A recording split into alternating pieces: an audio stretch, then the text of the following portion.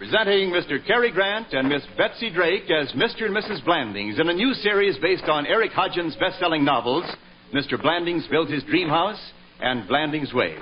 Ladies and gentlemen, Cary Grant and Betsy Drake.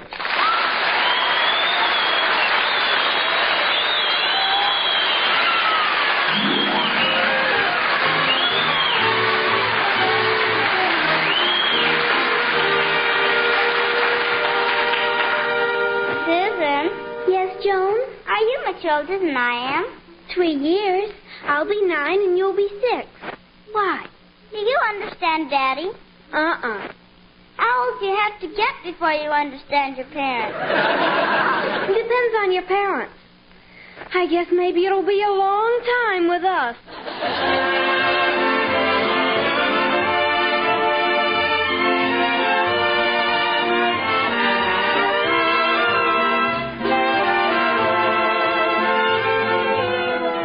Those are the Blandings children, Susan and Joan. I've met Jim and Muriel Blandings, and somehow I kind of agree with the kids. Why? I don't know that I can explain it. Wouldn't it be better if I just introduced them to you? Ladies and gentlemen, Mr. Cary Grant and Miss Betsy Drake as Mr. and Mrs. Blandings, with Gail Gordon as Bill Cole. Muriel. In here, Jim. Hello, darling. I'm starved. What's for dinner? Wait a minute, I'm just finishing mending your last sock. Don't touch that chair, Jim. Fresh paint. Oh. How did it get there? I'm painting it. Oh, nothing like hand-painted socks.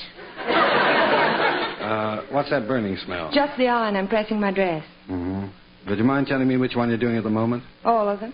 Oh. And are we going to have dinner, too? Sure, don't we always? Oh, I don't know how you're doing. What are we going to have? Let's see, lamb chops. Oh, lamb, of course. How could I have forgotten that? Did you forget the lamb? No, dear, don't be so silly. Lamb was here this morning. Oh, he was? He's always here on Tuesdays. You know that.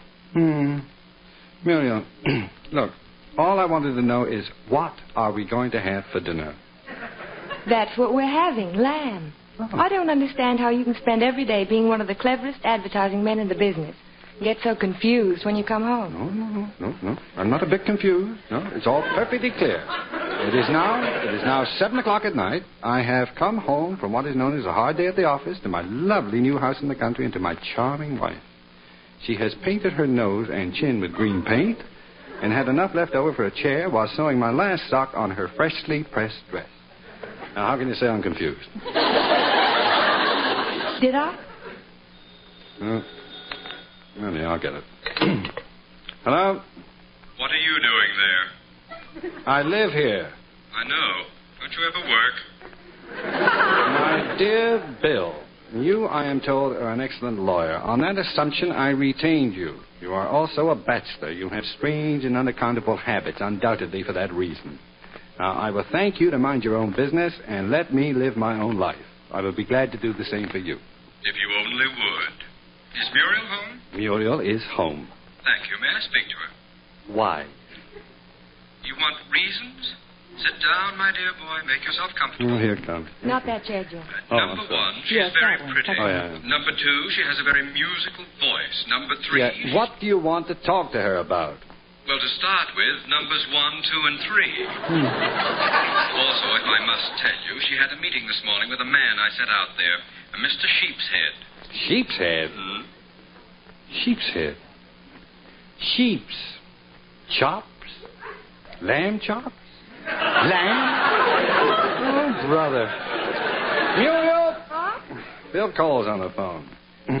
Muriel, was Mr. Lamb's name by any chance Sheepshead? That's what I said, Sheepshead. Oh, that's what I thought. Well, what about Mr. Sheepshead, Bill? I want Muriel to go out with him. You what?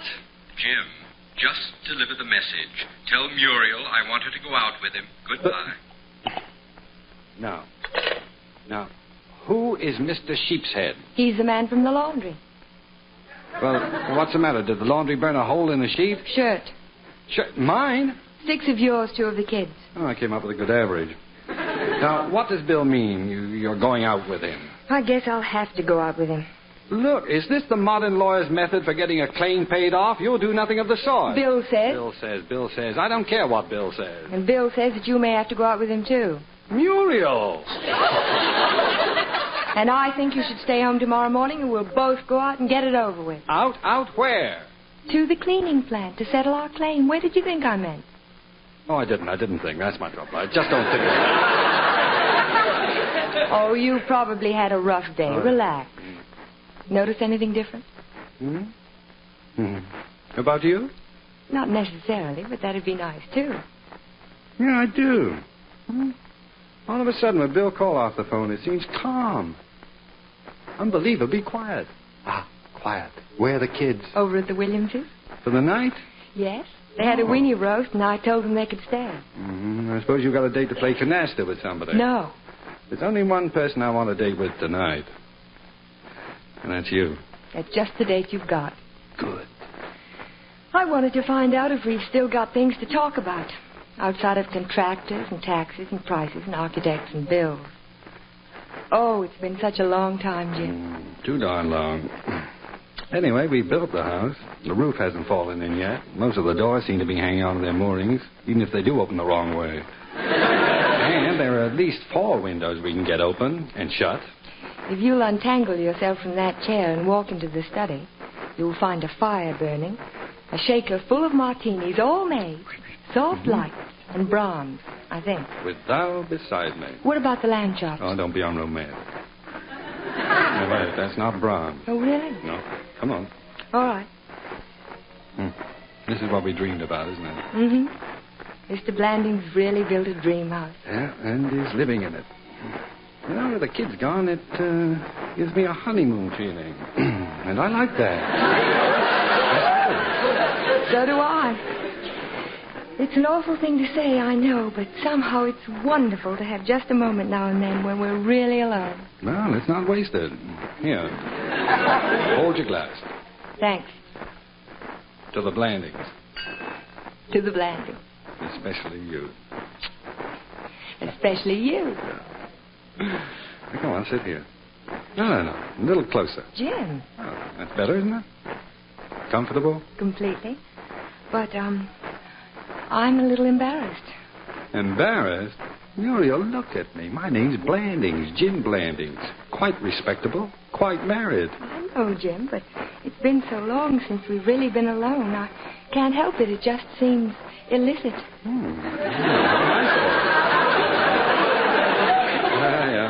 Spend your weekends at Blandings. 45 minutes from Times Square. Luxurious, quiet, cuisine doubtful, license numbers taken down inaccurately. Discretion our watchword. You know, even after 10 years, I still like what I see when I look at you. You look exactly as you did at Bryn Mawr when I first kidnapped you and first took off your cap and gown. Jim. Well, figuratively, of course. It wasn't so figurative. You certainly tried. Well, how was I to know you were going to trap me into falling in love with you? It wasn't in your mind at the time, was it? Mine was a little crowded with another idea. I know. Martini? That's just what you said then. Yes, please. That's not what you said. I don't think they even taught you the word at that school. Yes, sir, please. Oh, you said please often enough, but I never once heard the word yes until the night we were married. I didn't say yes. I said I do. I don't mean then. Oh. You know, there's been something on my mind. Now, let me see. I've been meaning to tell you. What? I love you. I love you, too. Well, come here. I'd like to discuss that matter at length. Oh, dear. No, what? Excuse me, sweet. Hello? Hello, Jim. Goodbye, Bill. Now, Muriel. Oh, Muriel. Yes, Jim? Where'd you go? Chops. Oh, yeah, Chops. Nice place. Now, come here. With your permission, may I introduce you to a modern miracle? I have here a telephone cord. How do you do, telephone cord? Now, if you'll permit your eye to follow the cord, you will see that it's inserted into the wall by means of a plug. Thank you, Professor. A plug. How fascinating. With one deft twist of my wrist, I pull the plug, sever the connection, and presto, we're alone in the world. Jim, you can't do that. I did it, and I'm glad. But the children, what if somebody wants you? Well, the kids are safe for the Williamses, and I don't care about somebody. This night is for us.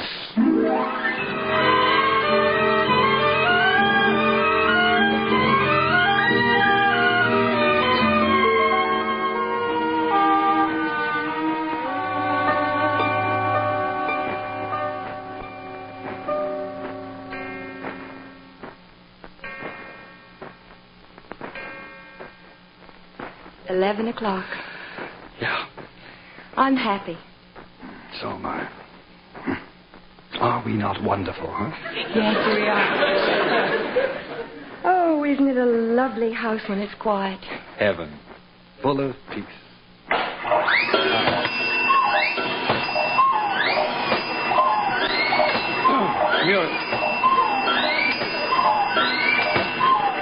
Muriel, what the devil's all that? Jim, you've been fooling with the wiring again. Who, me? Yes, you. Well, I certainly wasn't going to pay those outrageous prices just for fixing a simple little wire break. So you fixed it. Yeah, before I left this morning, there was nothing to it. Naturally, except now the coffee's percolating, the washing machine's going, the mix master's mixing, and this is the longest short circuit I ever heard. Oh, wait a minute, Muriel. I can't hear. Wait till I pull this plug.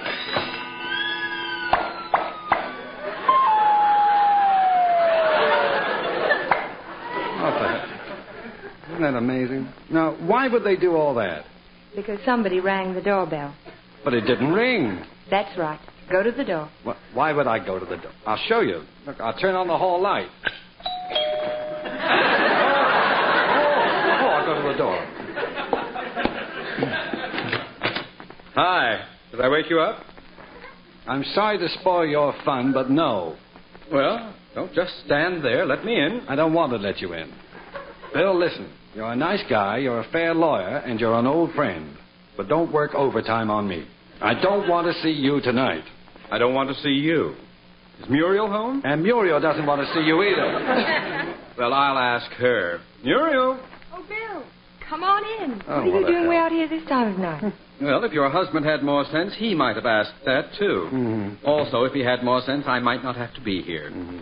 Would you mind telling me, Mr. Blandings, why you don't pay your phone bill? What do you mean? I know what he means. I mean that I've been trying to get this house for the last 3 hours, and all I could find out was that your phone was disconnected. Now do you know what he means? Now, what do you want, Bill? Well, you've been through quite a lot of grief building this house. It was worth it. I hope so. But I felt you ought to know that there are some new ideas floating around about redecorating it. Redecorating our house? Bill, look. That doesn't come under the heading of legal advice. Now, if you don't like the way this house looks, don't look at it. But they're not my ideas. Well, I don't care whose ideas they are. Because it's nobody's business but ours. And the state legislature. The state what? They had a meeting this afternoon with a map of this whole county in front of them. So? So I got a call at 8 o'clock at home. It seems they've condemned a pretty good hunk of your land. But they can't do that, Bill. Look how we've improved it. Just a minute, Bill. Now, Bill, listen to me. I started out 3 years ago to build myself a little dream house. Oh, a dream house. Yes, dear. I worked hard. I saved my money. We saved our money. Yes, dear. I thought I could afford it. Now, 2 years ago, my money was gone. No house. But last Monday, I had a house. We had a house. I'm in hock up to my ears. That's right, dear. You're in hock up to your ears. Now, listen, Bill. I've got my house, and I'm going to live in it with or without the state legislature. Politics may make strange bedfellows, but I'm happy with things as they are. Thank you. They're not going to improve me into the gutter. Maybe not. But how do you think a white line is going to look right through the middle of this living room? Huh? Because this is the exact path of the new state highway. Anyone want to give me a drink?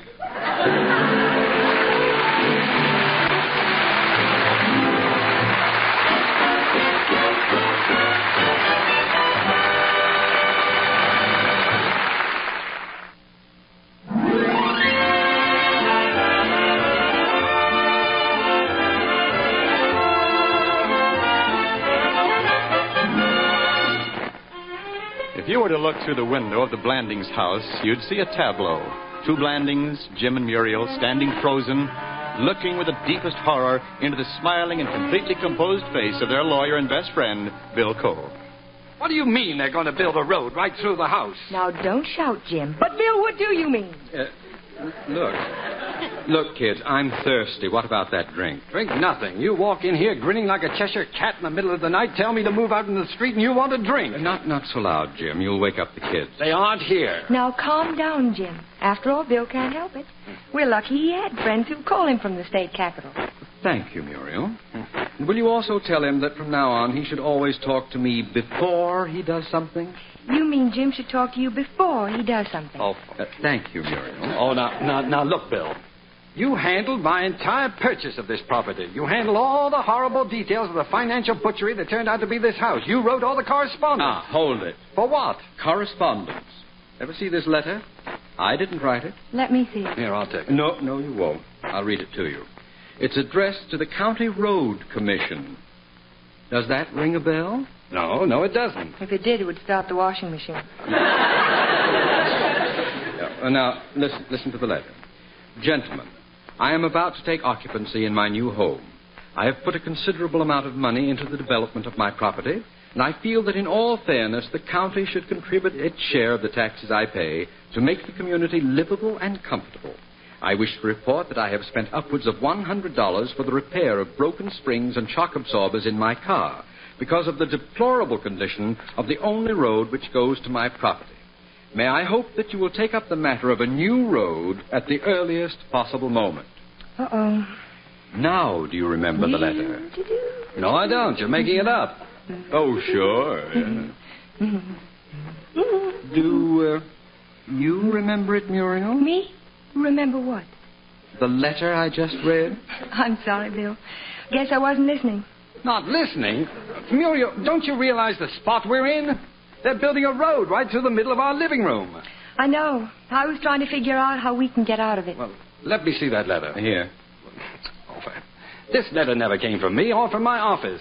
Besides that, I never spent a quarter on my car because I never broke anything. Are you sure you didn't write it? Positive. Besides, my secretary always puts her initials on every letter, and that letter was written on the worst typewriter in the world. Look at it. Half the keys are broken.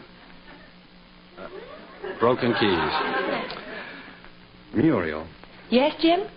Muriel, where is my old typewriter? Which one? I only had one. Well, that's funny. I thought you had lots of typewriters. Do you know where it is? Where it is? Yes, dear, that's what I said. Well, let's see. Your fishing stuff is in the attic. Your ski stuff is in the garage. She'll get around to your it in a golf minute. stuff is in the coat closet. Now, what was it you wanted? Did you write the letter, Muriel? Yes, I did. You didn't ask Bill before you did it, did you? Well, it wasn't my car that was busted up. Our car. Our car, your car. It was a couple of kids from the village who were helping me get settled, and they couldn't afford to have it fixed, and the road was terrible. We pay taxes to everybody and his brother. Somebody told me about the County Road Commission. Gee whiz, why the devil shouldn't I? Would somebody please get me a drink? Us, not you. Not a big one, Jim. You know what happens to your stomach if you drink when you're excited. Muriel? Yes, Jim? Now, you just sit still in that chair and don't... What are you laughing at? Oh, you said sit. What? I couldn't have said sit. Now look. Now listen. Do not, under any circumstances, give me any advice. Now, for the next few minutes, if you breathe at all, do it quietly, or maybe... Jim. Okay, Scotch. Scotch. All right. I think there's a way out, you know. What's the way out, Bill? Blue blades? No. You see, sometimes politics are mixed up in these things. Somebody's got a hunk of land someplace that will double in value if a state highway goes past it all of a sudden. Sometimes they'll lay out funny routes to make that happen. Why, the highbinders, the thieving grafters. Wait a minute. The most important thing to you two is to live in this house. Don't be sending the governor to jail until you're sure you've got a roof over your heads. Now, I'm getting out of here. You wanted to be alone, so you're going to be alone. And in the morning, take this petition which I drew up for you, and we'll charge you for later, and have every neighbor within 50 miles sign it. And when am I supposed to go to my office? Jim, did you write the letter? No, I didn't. You can get up now, Muriel. You're going to need your sleep. You've got a long drive in the morning. Go to bed, my sweet. I'll go. And you can cook your own lamb chops. Good night. Good night, Muriel. Sorry I had to switch teams in midstream. And you can go stew, too. Well, you better not rush, Bill. We ought to talk this thing over a little more. Okay. I can stay a minute. Just long enough to have one for the road. Oh, easy, chum. I think maybe that's an expression I'll never use again. Sorry. Now, I'll just tell you one thing. You're my lawyer. It's up to you to get me out of this. They can't do this to me.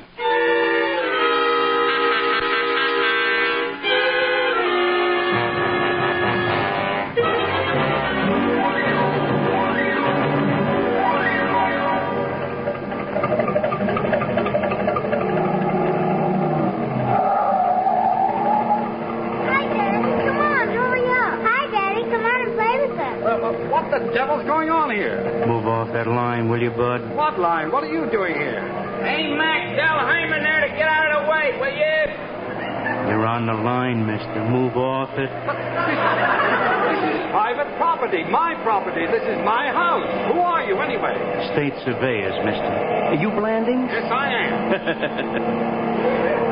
You'll be able to open up a nice hot dog stand here. You know, this will be very desirable commercial property. Commercial? I live here. Can you hear me? I live here. I live here. Okay, Bill? Okay. Daddy, What is it, Susan? I knew you wouldn't break your word. Daddy wouldn't break his word. Of course not, kids. What word? About the swimming pool. Swimming pool? And now you're going to teach me to swim, aren't you? You always said that when we moved out to the country, someday we'd have a swimming pool. Yes, but... And the man said so. What man? The man you were yelling at. Just what did the man say? And where's your mother? Out. The man said that after they looked through the sticks, they were going to bring out big shovels and dig and dig and dig. Till they found water. And then we'd have a swimming pool. Where's your mother? Out. What? Look, Susan, do you know who phoned my office and left word for me to come out here at once? Uh-huh. We know. Well, who? Guess.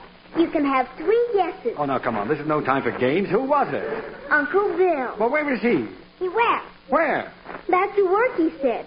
He said there was no use sending a boy to do a man's work. He'd have to go himself as soon as he got you out of the way. Oh, he did he? Well, we'll see about that. Where's your mother? Out. Well, where is she? In the car. Selling papers. She told us to watch the house. Us and Jeanette. So Jeanette's watching the inside, and we're watching the outside. And the men came, and it was very interesting to watch. Oh, I'm sure. I'm going in the telephone. Now, you keep on watching, and let me know if anything else interesting happens. Swimming pool, lawyer, Bill Cole, selling papers. Bill Cole, selling papers is not a bad idea. Hello, operator. Get me Mr. William Cole at Whiteside 64893, please. That's right. This is 431, ring 2. Thank you. Jeanette. Yes, sir? Bring me some ice, will you, please? Well, it's only 4 o'clock, Mr. Blandings. I didn't ask you the time, Jeanette. Just get me some ice. Were you ahead? Look, you. I thought you said everything was going to be all right. Everything is all right, Mr. Blandings. I just thought it was too early. No, that's not all. you, Jeanette. Everything is all right, Jim. Don't worry. Don't worry. The place is up to his neck in surveyors. They've got a tractor loaded with tools. They're dumping stuff all over the lot, and you say don't worry. Well, things like this take time, Jim. Where's Muriel? You'll talk to me and like it. Now, what am I supposed to do now? Well, as long as you've got some ice there, I suppose the best thing to do is have a drink. Oh. I want to get these guys off my property. Well, I'm doing everything I can. But when can you get this stopped? But I'm not sure. Sometimes these things take months. Months? Why, this place will be a prairie in a week. Well, there's one consolation anyway. What? They have to pay you for the land. They do? Oh, yes. How much? Oh, that's up to them. Goodbye. Jim, where are you? Here. How do you like your front lawn? Crowded, isn't it? How many signers did you get for the petition? None. None? You're kidding, aren't you? No. I drove 112 miles, and everybody else in this county wants the darn road. Oh. I've got to call Bill and tell him. Oh, I just talked to him. That's just like talking to yourself. Different here. He talks to me. I don't fight with him. I know, and he doesn't fight with you. Do you know, Jim, the kids are right. About what? The swimming pool. If Bill can call off the road deal, we'll have the whole excavation dug for a pool and all at the expense of the state. Very shrewd. Muriel, Have you ever inquired about the cost of a swimming pool 75 yards long by 60 feet wide? No, but it sounds like a good-sized one. It's not bad. You could hold the Poughkeepsie Regatta in it and still to launch the Queen Mary. It's not such a good idea, then, is it? Well, not the best, no. Jim, I'm sorry about that letter. Yeah. All right, forget it, Muriel. You were just trying to do something nice for somebody, and it backfired. I know. Well, nobody can shoot you for that. Although for a few minutes, all right, I'll get it. Hello? Jim, everything's going to be all right. It is? Really? Yep, it's all set.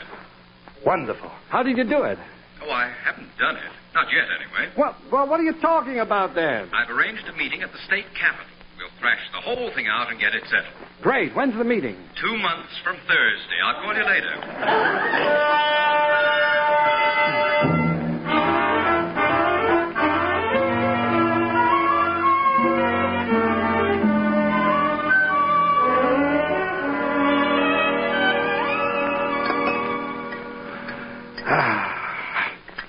That was a perfect dinner, Muriel.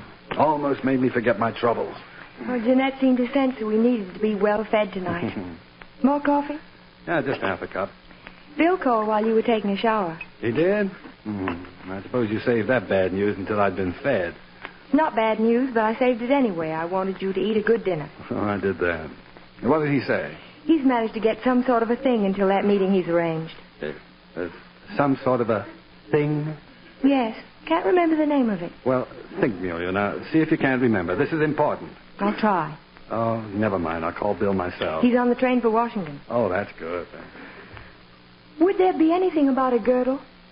A girdle? In the state legislature? Corset, maybe? Oh, wait a minute. I'll get it. Isn't it funny? I can't think never of mind. it. No, just relax. I'll get it now. Girdle. Corset. What? Are you trying to tell me that Bill managed to get a stay? That's it. That's it. You're absolutely wonderful. You're in my own head. So you mean we're safe until the meeting? Yes, and Bill says he's positive he'll win. There's only one thing. Oh, no. Well, Bill says that in looking over all our papers... Yes? He found a little, tiny flaw in our title.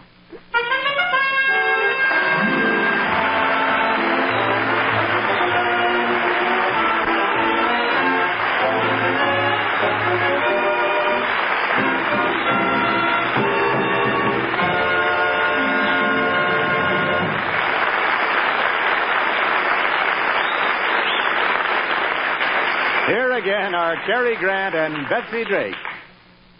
Come on, Jim. Where? To the laundry. We've got a date with Mr. Lamb. Sheep's Head. No, he lives in Pawtucket. Nice town. Lamb? No, thanks. I'll just have a hamburger. Good night, everybody. Good night.